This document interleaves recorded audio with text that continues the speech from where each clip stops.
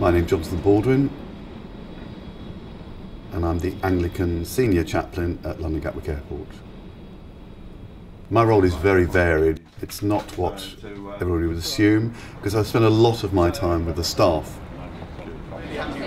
We have an offer of a Holy Communion service most days when I'm here, if I'm not working out on shift, or if I'm not in meetings, well, then there's a daily Holy Communion service.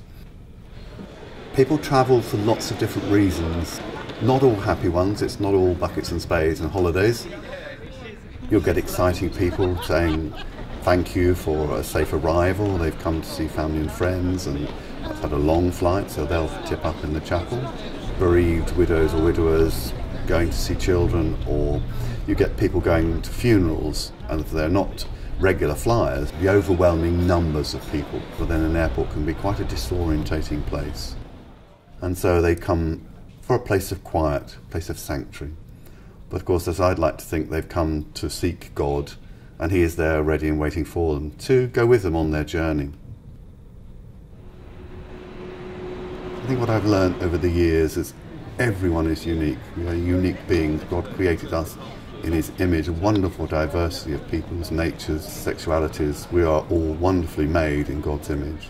And my time is spent just reveling in that, really, and giving thanks for that, and being given the opportunity to be alongside people when they're vulnerable and anxious.